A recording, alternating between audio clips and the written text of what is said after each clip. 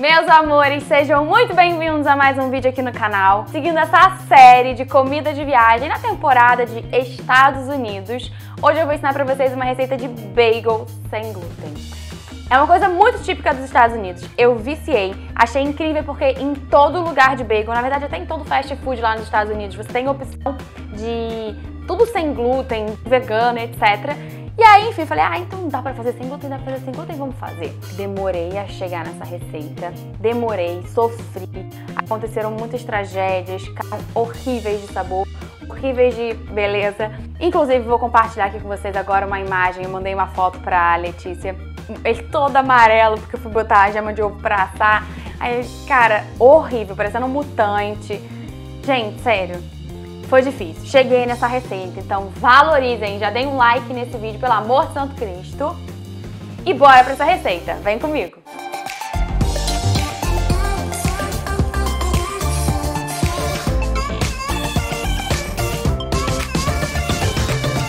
Preciso falar que mais uma vez na vida eu queimei a língua. Mas a língua é isso, ela foi feita pra comer, pra falar, pra beijar e pra ser queimada. Então, preciso assumir que eu pesei as farinhas. Por quê? Eu queria chegar numa coisa perfeita, né, maravilhosa. Só que, notícia boa agora, é porque eu tenho horror a pesar alimentos, né? Horror. Eu nem tinha balança até um mês atrás. Eu pesei tudo, mas eu peguei as medidas em medidas caseiras pra vocês. E se errar um pouquinho pra mais, um pouquinho pra menos, não tem problema, porque no final tudo dá certo. Confia em mim, vamos lá? É uma receita um pouco mais elaborada, na verdade bem mais elaborada de que todas as receitas que eu tô acostumada a fazer aqui no canal. Ela tem mais ingredientes, mas calma, vai dar certo e vale a pena. A gente primeiro vai fazer uma mistura de farinhas sem glúten. Isso é necessário pra gente conseguir chegar numa textura boa, né? Um sabor bom. Essa mistura, depois que a gente fizer, a gente vai usar uma parte dela pra receita. A outra parte você vai guardar e você pode usar pra refazer essa receita depois, pra dobrar essa receita, pra fazer um bolo que você queira. Pega essa massa, bota um cacauzinho ali, um ovo e bota pra assar que vira um bolo também. Então é um mix de farinhas meio que multiuso que você vai poder usar, até pra fazer um pão de forma, pode ser, e não no formato de bacon. Então vamos começar com esse mix de farinhas básico, tá bom? Todas as medidas aqui, essa xícara é de 240 ml, tá bom? Quando a gente tem aquela xícara, às vezes, de chá, de bebê, muitas vezes é de 200 ml, então tem uma diferença de 40 ml. Uma xícara quase cheia, tá vendo? Um dedinho abaixo, de fécula de batata.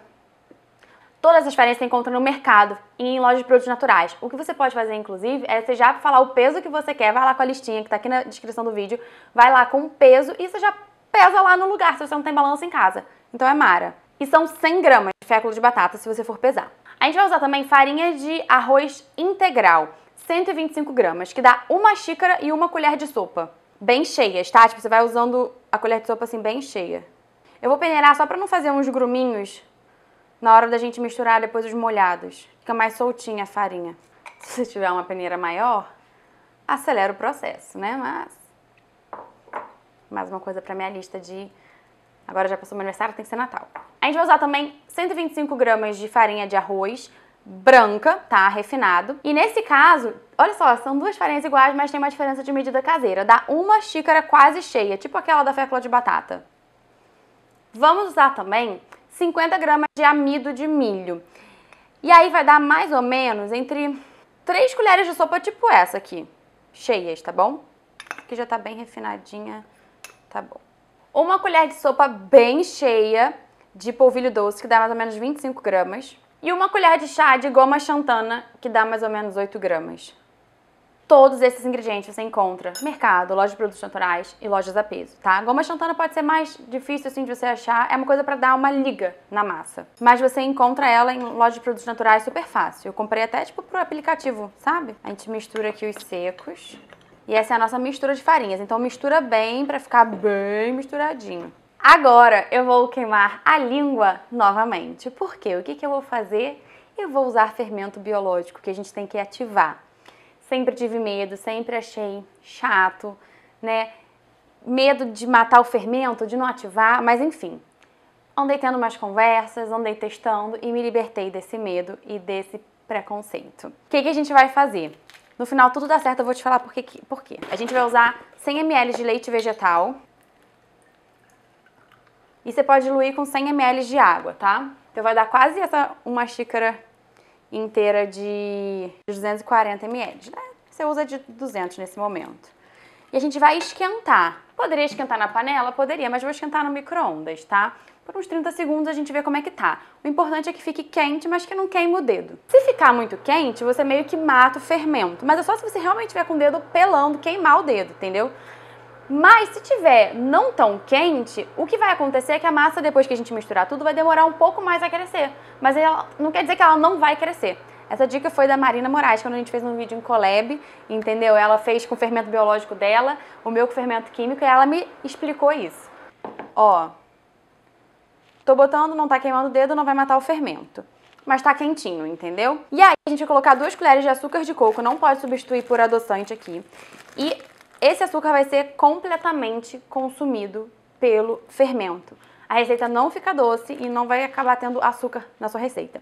E essas colheres, elas têm que ser rasas, tá? Vai dar mais ou menos 20 gramas de açúcar de coco. E aí a gente vai usar 4 gramas, 4, 5 gramas de um fermento biológico. Como nesse sachê tem 10, eu vou botar a metade. E é isso, não vou pesar não. Mas dá mais ou menos uma colher de sopa. É, uma colher de sopa só se for rasa. Uma colher de chá. A gente vai deixar descansando enquanto a gente mistura os outros ingredientes. E isso aqui vai formar uma espuminha. Gente, vocês não vão se arrepender, porque esse é o melhor pão sem glúten do meu canal. É sério. Ó, gente, aqui vai ficar reservado, já tá começando a formar uma espuminha. Vou dar uma tampadinha aqui, só pra ele ficar descansando, né? Aqui a gente tem o nosso mix de farinhas. Como eu falei, a gente vai usar uma parte dela para nossa receita. A gente vai usar 260 gramas para essa receita, o que dá mais ou menos 2 xícaras bem cheias, tá? É engraçado como as coisas mudam o peso, tem pesos diferentes nas mesmas medidas. É a mesma coisa que você for pesar, comparar algodão e metal, né? Para você ter 1 quilo de algodão, você precisa de muita coisa. Para ter 1 quilo de metal, é um pedacinho assim. Aí dá mais ou menos, ó, deixa eu só conferir aqui. Não, só para provar para vocês, porque eu testei antes. Se é 260, tem que ter uma xícara bem cheia, 130. Eu tô demais na medida, na boa, na boa. Ai, nojenta. Cara, que orgulho, que orgulho. Sério. Vocês estão orgulhosas dessa nova Thaísa? Vocês estão achando um saco, porque eu odeio medir. Por isso que eu tô falando medida caseira pra vocês, tá? Vocês podem usar essa receita, dá pra fazer bolinho de caneca, sabia? Bolinho de frigideira, pão de frigideira, panqueca. Sério, que orgulho. Esse restante aqui agora você guarda num pote hermético, assim, bem fechadinho, e você vai usando aí para suas receitas no dia a dia. Agora que a gente tem a quantidade certa da nossa mistura de farinhas aqui, a gente vai colocar 60 gramas de amido de milho. Esse aqui a gente já usou na mistura, mas agora é pra, tipo assim, o bagel real. Que dá mais ou menos 6 colheres rasas de amido de milho. Tipo, isso assim, tá? Vamos colocar também uma colher de sopa cheia de psyllium. É uma fibra, você encontra em lojas de produtos naturais e lojas a peso. Também é importante para essa liga da massa sem glúten. E uma colherzinha de chá, 5 gramas de sal. Agora a gente mistura todos os ingredientes secos para adicionar os molhados.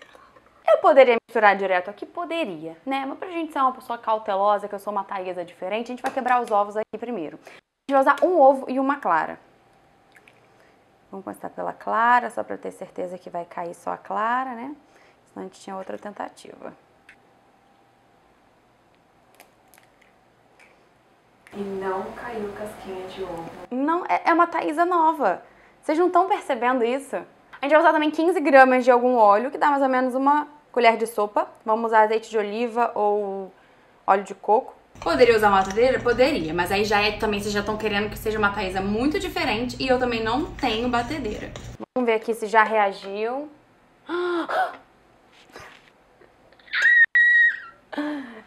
Tá vendo? Dá um like nesse vídeo. Eu mereço pela minha evolução, pelo meu esforço. E por ter pesado e decorado tudo quanto que é medida caseira, tá? A gente vai misturar com a mão também, mas eu gosto desse iniciozinho de misturar com coisa que fica meio grudento. A gente agora, por fim, deixa eu só abrir aqui um pouquinho, vai usar os últimos ingredientes. Vocês estão achando complicada a receita? Eu acho que eu tô conseguindo passar de uma forma bem didática. Tô simplificando o que não parece simples. Eu tô muito orgulhosa, realmente. Nós vamos usar também uma colher agora de sopa de vinagre de maçã. Isso vai ajudar também a massa a crescer, porque vai reagir com o fermento químico que a gente também vai colocar agora. A gente vai usar, tipo, meia colher de chá. Vamos que tá reagindo. Vai dar certo tudo. Se passar um pouco do ponto, assim, ficar muito mole a massa, você pode colocar mais farinha. Se ficar muito seca, você pode botar um pouquinho mais de água, um pouquinho mais de leite vegetal. Então, a gente vai equilibrando a receita assim. Porque como, né, a gente vai usando medida caseira e etc., isso pode dar uma mudança na massa. E aí você já sabe que é só você acertar a mistura de farinha ou um pouquinho mais de líquido. Uma outra coisa que acontece é a massa, ela perde muito líquido, né, por o ambiente. Então, a manipulação vai fazendo também evaporar a água. Vou fazer uma bolinha aqui. Vou botar dentro do meu micro-ondas desligado, ou do forno, né? Porque o meu forno é micro-ondas também aqui, né? E a gente vai deixar tampadinho, que é só pra deixar num lugar escurinho, fechadinho, né? Que não é nem frio, nem calor, durante 30 minutos mais ou menos. Se o seu fermento ativar menos, você vai deixar mais tempo, entendeu? Essa que é a diferença. Vamos deixar aumentar essa massa e eu vou mostrar pra vocês. Ó, a nossa massa, ela já dobrou, triplicou de tamanho, mas eu já dei uma mexidinha nela, então ela já diminuiu. Aí a gente bota um pouquinho de azeite na mão para conseguir manipular bem a massa. E agora a gente vai fazer os formatinhos do bagel. Preparados? Aí vai ficar lindo! Aí você pega O tamanho vai depender se você quer fazer beigão, tipo aqueles da viagem que você faz sanduíche mesmo, ou se você quer fazer beiguinho. Eu acho que beiguinho é melhor, porque acaba sendo uma porção de um tamanho razoável para aquela refeição, sabe? Não fica também um exagero. Aí eu faço uma bolinha, aí você faz um furo aqui. E você vai rodando. Fazendo um arquinho. Uma massa mais molinha mesmo. Não bota ainda na assadeira, porque tem um porém, o bagel, e tem um processo. Por isso que eu já botei aqui uma água para ferver. Botei água para ferver, que aí a gente vai fazer um negocinho antes de assar.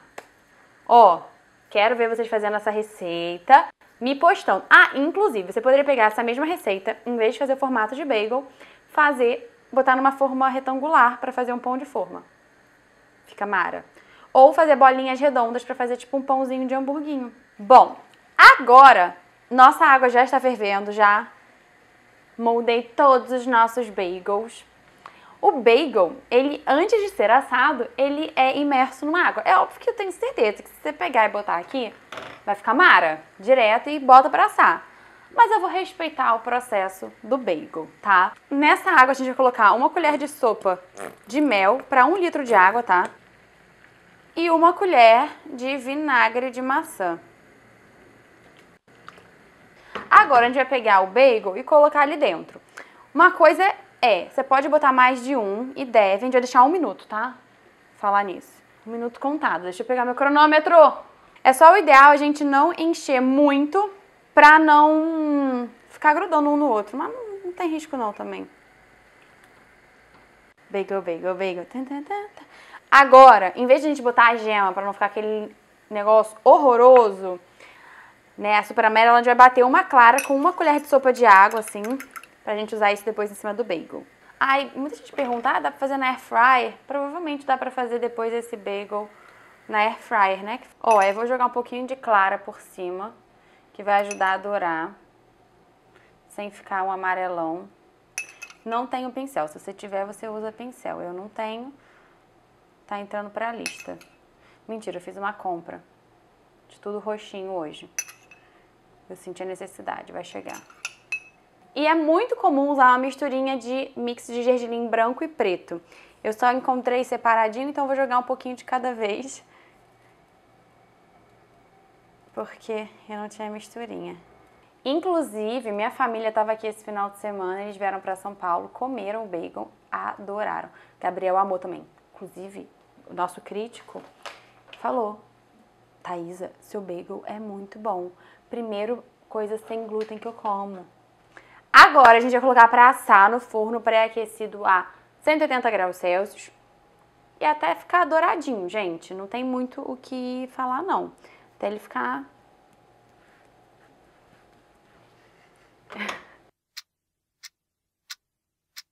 Vocês estão preparados? Gente, tudo bem, tá cada um de um tamanho, porque é dificuldade de artes, assim, manuais. Mas, gente, eu quero muito agora partir pra vocês mostrar a textura. Eu vou botando aqui os bagels. Ai, tá quente. Mas eu vou pegar 2 pra fazer de recheio, que são os recheios clássicos mesmo e mais famosos lá dos Estados Unidos. Um deles é o cream cheese, que se você for lá nas padarias assim que fala, enfim, nas lojas de bagel, eles têm o cream cheese caseiro e vários sabores de cream cheese. Vocês viram lá no vídeo, né? Vou botar aqui no iCard, é o vídeo de cafés da manhã em Nova York. E aí eles colocam muito cream cheese com blueberry, cream cheese com tomate seco, cream cheese com... sei lá, com tudo, gente, que vocês podem imaginar. É bizarro. E o segundo sabor é pasta de amendoim com geleia de morango. Peanut Butter and Jelly, que se chama. Ainda precisamos do quê? De uma faca de serra. Mas olha só essa fofura desse mini bagel. Nessa daqui eu vou botar creme de ricota, não é cream cheese. Gente, ai, eu botei o lado errado. Gente, é sério, vocês não têm noção não da minha felicidade. Não é exagero. E aí, faz uma pasta de amendoim, pega uma pasta de amendoim que seja meio salgadinha. Esse é o segredo para você fazer um peanut butter and jelly perfeito. Compra uma que não seja adoçada e você joga ainda um salzinho, de repente, por cima. É isso, gente. Eu vou tirar umas fotos, depois eu vou comer muito. Deixa um like aqui no vídeo, comenta o que você achou. Faça essa receita, me marca lá no Instagram, @lealthaisa, que quero ver, curtir, comentar, repostar. E me segue lá no Instagram, manda dicas de vídeos pra eu fazer aqui pro YouTube pra vocês, tá bom? Um beijo, fiquem com Deus, até a próxima.